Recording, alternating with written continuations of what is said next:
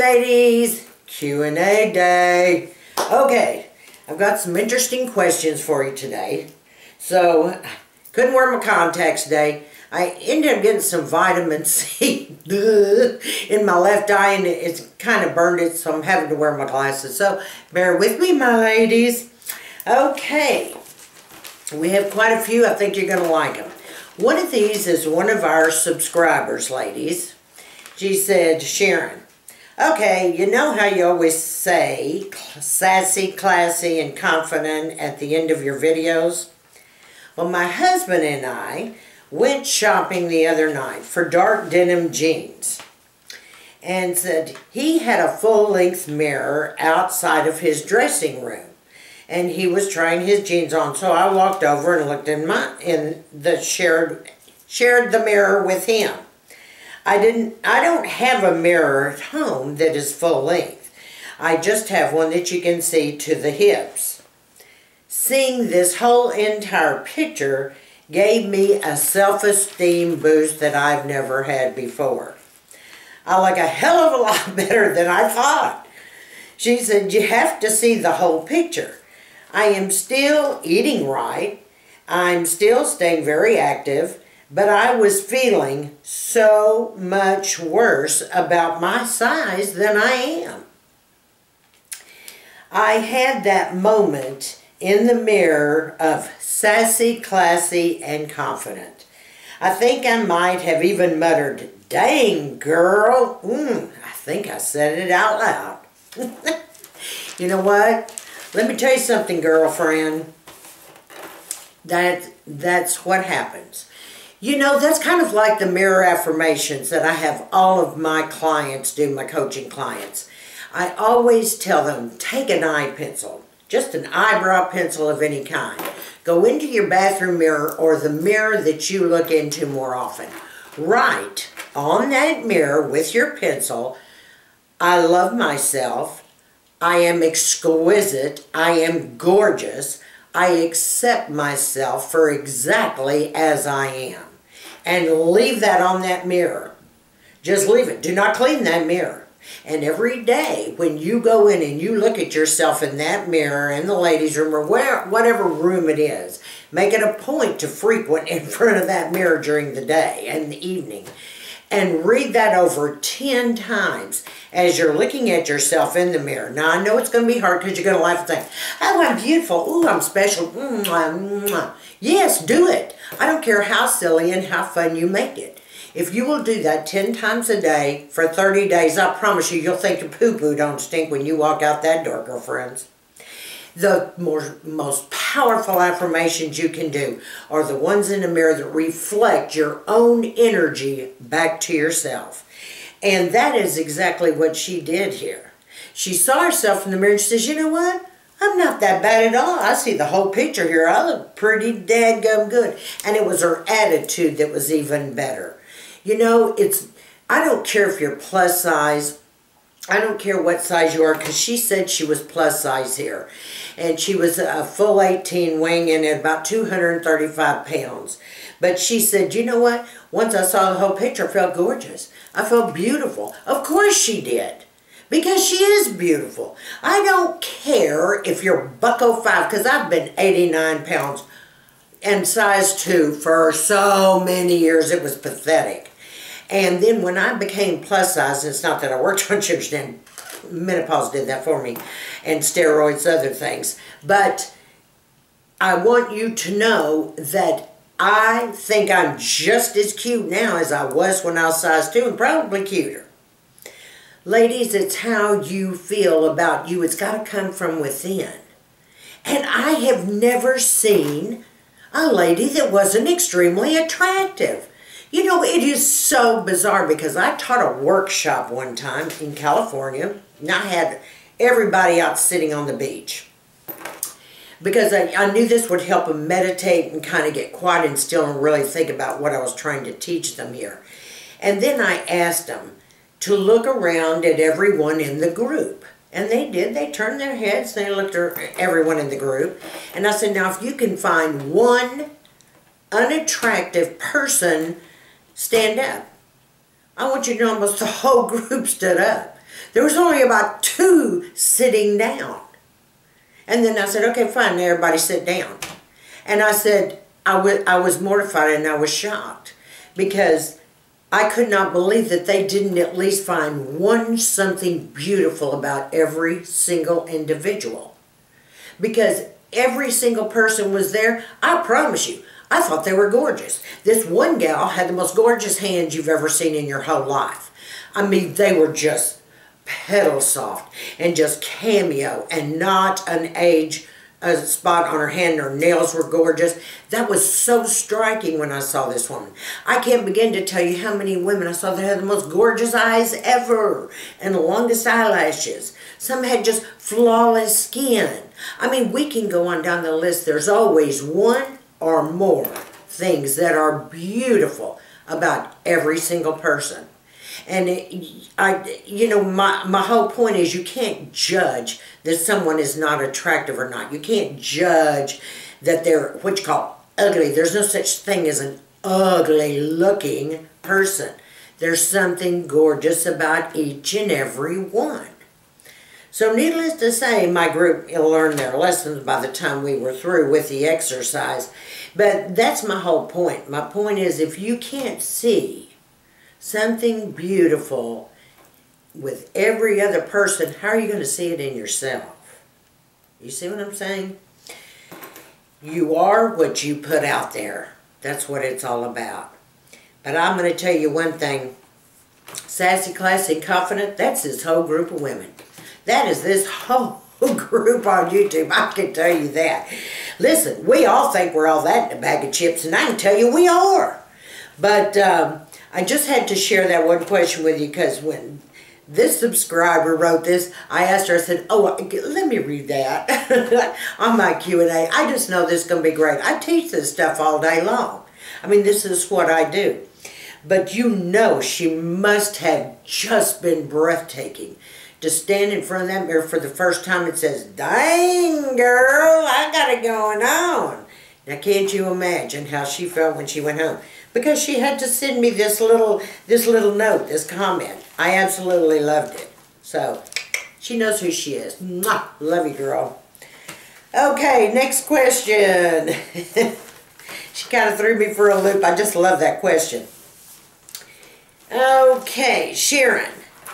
Can you please tell us how to get our skin to glow? I love that you're asking me, right? Well, let me explain something to you. Sometimes people have a natural glow. Sometimes people have oily skin. I've gone through this before. But there are things we can do to remove the dead skin cells, okay, and bring a glow to our complexion. I can't say you're going to look like a bloody moonbeam. You're not going to, put the lights up. But let me explain to you things you can do. First thing you can do is keep your skin exfoliated. Ladies, if I've told you once, I've told you 100 times, that is the most important thing. You have got to get that dead skin cells off of that epidermis. You're never going to get down to the dermis with exfoliating that way, but you will take all the dead skin cells off, and it'll clean out, your dark pores and get rid of all the oil in there in the dirt, and they'll appear smaller. And I don't care whether you exfoliate by microdermabrasion, whether you use Clarisonic, dermaplaning, glycolic acid, any way you can do it, and keep doing it, okay? And of course, the next thing I like is glycolic cleansers, Glow Therapeutics, and it's about 10% on their cleanser. Is one of the best facial cleansers to promote glow. So you might want to check into that product, but I really like that glycolic cleanser a lot. Right now, I'm really enjoying my glycolic regimen that Nathalie, the beauty diva, talked about in one of her videos, and then I shared it in mine. I mean, it's absolute. I shine like a moonbeam without my makeup on, girlfriends. If I didn't wear matte makeup, you would just see me look like a little moonbeam, like a little crystal ball. The next thing is, we've talked about microdermabrasion a lot of times, and I've told you about the PMD and what have you. I've always gone in for, you know, a professional microdermabrasion, if you will. But I do a lot of it at home myself, only because of a time constraint, because believe me, I'm that type that can go in and lay there and say, do me, do me, do me all day. You know what I mean? But microdermabrasion helps, again, exfoliate and get all that crud off of your face. And I believe that you should do that at least once a month. Vitamin C serums are fabulous. I personally use a 30% in vitamin C. I go back and forth from Revision to SkinCeuticals. So I can't say which one I like the best because I like them both. It's easier, and I say easier to use, it's easier for me with a Revision because sometimes SkinCeutical vitamin C can get in your eye and just burn the heck out of it like mine did today. But it never happens with the Revision. I don't know why, it just doesn't run like the others. But vitamin C helps keep the glow to your skin, and it's healthy. Also, Skin Medica puts out a product called Lytera, L-Y-T-E-R-A, which is an excellent product that, you know, will, you know, produce glow, if that's what you're looking for. And then, of course, girlfriends, we cannot forget our good old Retin-A. Because without Retin-A, we wouldn't have that kind of glow. We'd have all that dead skin out on the surface. And face oils. Face oils are so completely important. I cannot begin to tell you. We've mentioned a lot of different face oils like macadamia, jojoba oil, almond oil. There's all kinds of different oils, and I've listed a lot of them in my videos before. So, and I told you I was going to do that thing on oil soon, that series, but I've had other things that kind of interfered a little bit. So we'll get to that though. So I kind of hope that answered your question on how you get your skin to glow, and I appreciate it. Thank you for asking. Okay, next question. Sharon, you mentioned your granddaughter is a college student and she has always lived with you. Can you tell us more about her? Yeah, everybody wants to know about members of my family. I think it's cute. She's the apple of my eye. I have reared her my whole life. She is 24 years old.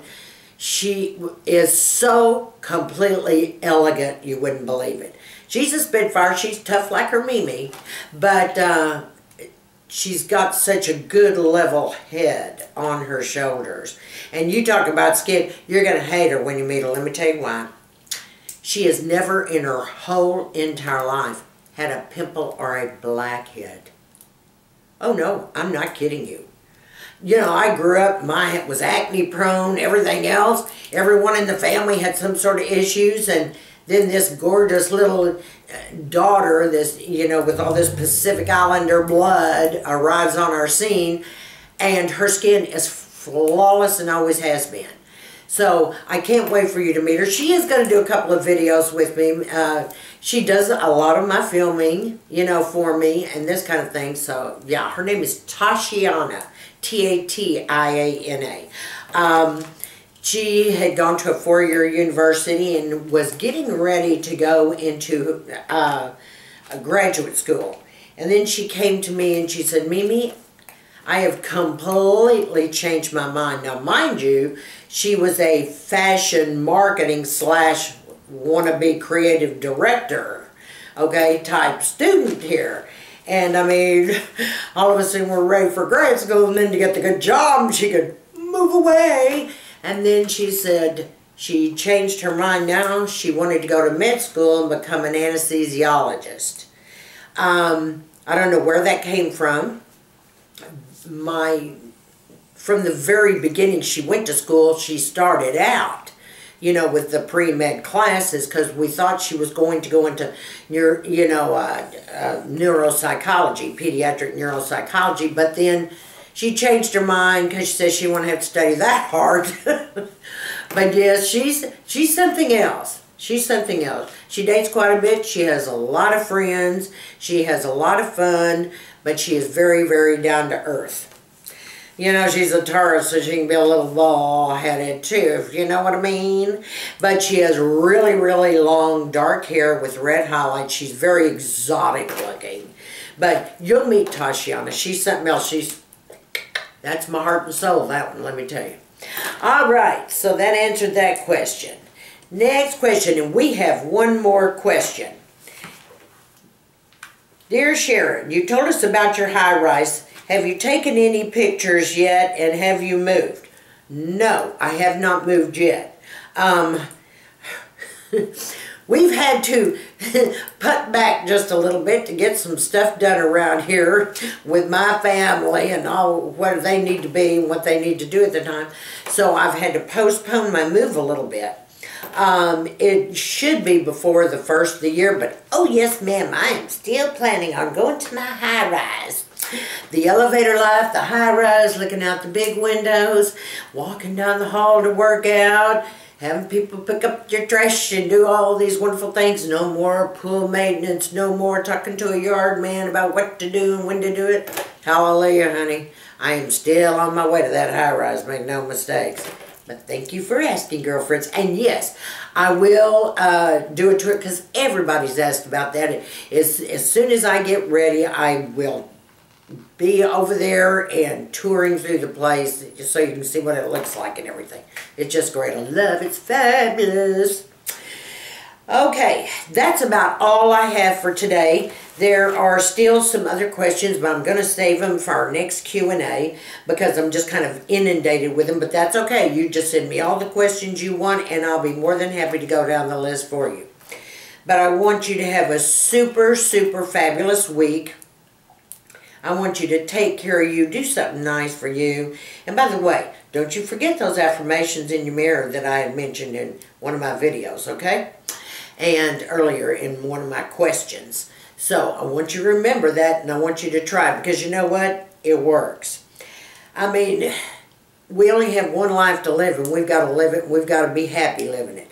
But you have to love you. You have to get out there and take that world just by the palm of your hands and work it any way you want to. Do what you want to do. Go where you want to go. We're in our middle age now. We have more freedom than we've ever had before. And we have choices. So make your choices, and remember, you got to take care of you now. It's all about you. You serve your time. You've been the parent. And if not, you're still putting kids through college, and that's fine, but you still have time for you. It's got to be about you. If you don't love yourself, you can't love anybody else. All right, girls. Thumbs up if you really like this video. And I want you to stay sassy, classy, and confident until I see you again next week. I love each and every one of you. Mwah! Thank you, new subbies. You hang with us. Thanks for joining my team.